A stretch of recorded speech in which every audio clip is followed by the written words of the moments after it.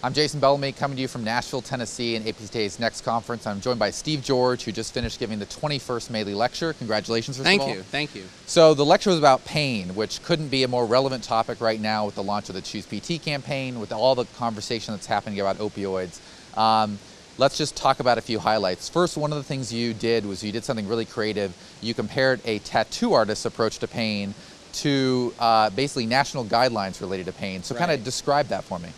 Yeah, I think first that was based on a true story, so it was really had some time with the tattoo artist, and I was at a pain conference, and I just thought the irony was interesting, so we started talking about it, and it really hit me that through his work in a completely different realm of the world, he had learned a lot about pain because his livelihood is linked directly to it, and he knows he's not actually hurting someone. There's not the medical context to it.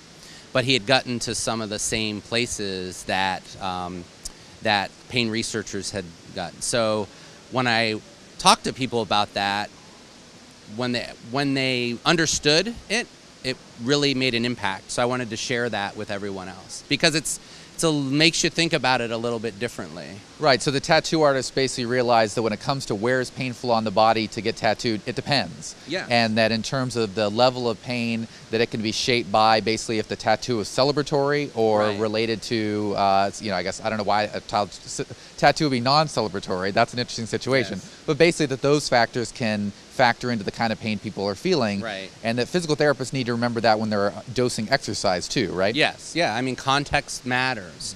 And just because the therapist thinks something is beneficial, if the patient doesn't share that belief, especially when their body is communicating to them with more pain, the therapist really has to spend a little bit of time understanding, well, what is this patient's belief about this exercise? Just because I'm a healthcare provider doesn't necessarily mean I'm going to be able to override the patient's kind of normal protective responses to pain. Even though I know, and I think that's sometimes where we jump ahead, even though I know as a physical therapist I'm not just prescribing something that is harmful.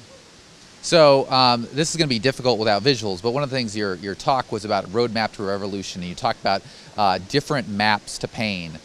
So give me a sense of what the best pain map looks like and how that would help PTs better treat pain. Well, I think one way to talk about it is the best pain map is not linear.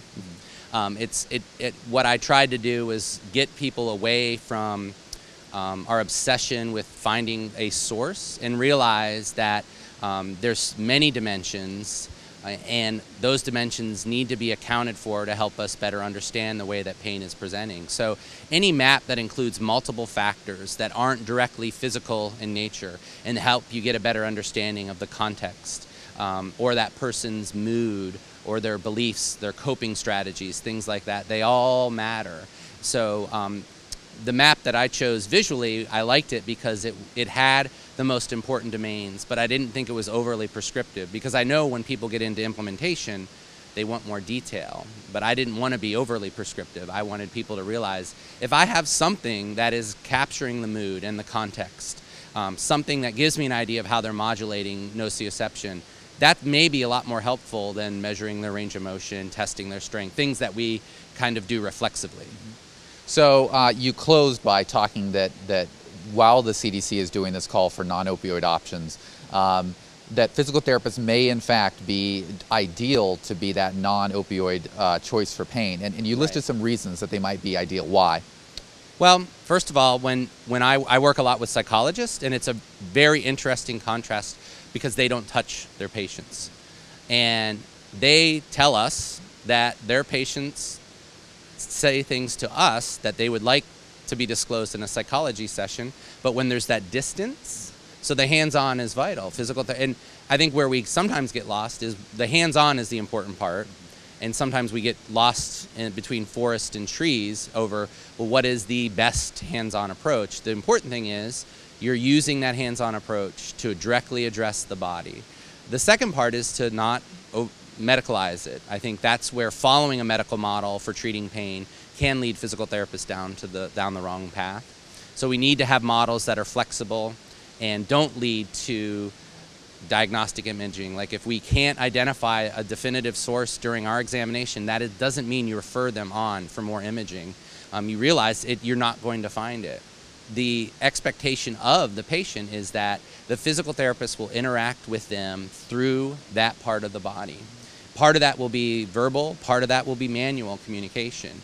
And I think that's a very important part of our profession's practice, especially for pain. Absolutely. Couldn't be a more relevant topic. Terrific lecture. Congratulations. Yeah, I can't even answer any questions about it now, but that's all right. That's all right.